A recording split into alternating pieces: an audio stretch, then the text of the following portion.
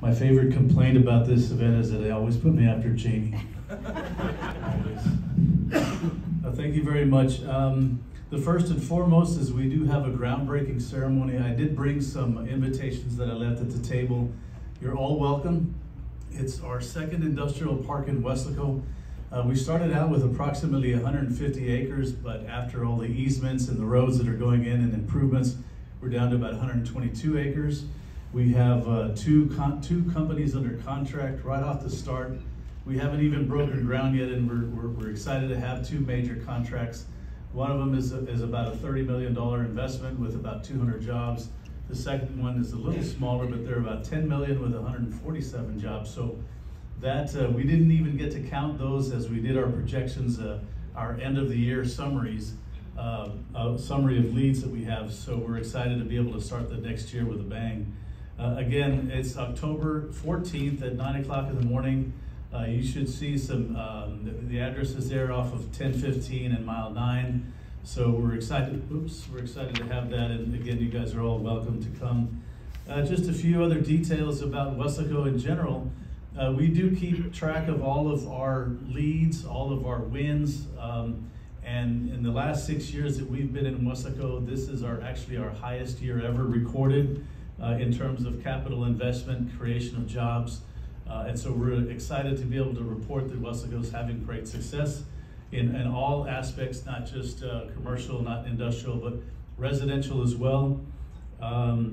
We've got about 6 commercial developments under construction right now. So if you drive through Weslaco, you'll see 6 locations where they're moving dirt.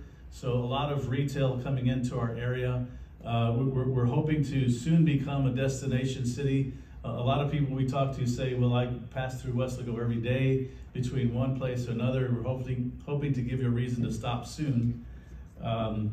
We also are doing some great things downtown. Downtown is kind of happening all on its own.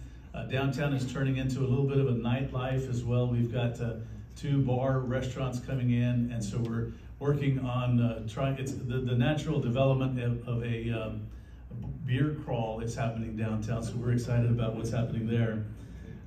We do want to thank our friends at STC and UTRGV as well. He talked about his presentation earlier. We also offer STC a grant, and all of the manufacturing companies, actually any employer in Weslaco has access to training. This year we shifted from what used to be industrialized training to small business training, and so you have small business owners that are taking classes in social media, in QuickBooks, Excel, and marketing. We just recently hosted a social media at UTRGV as well, so we have a presence of both campuses in our city, so we're excited about that as well. That's it. Hopefully you can join us October 14th. We're excited about that opportunity for us.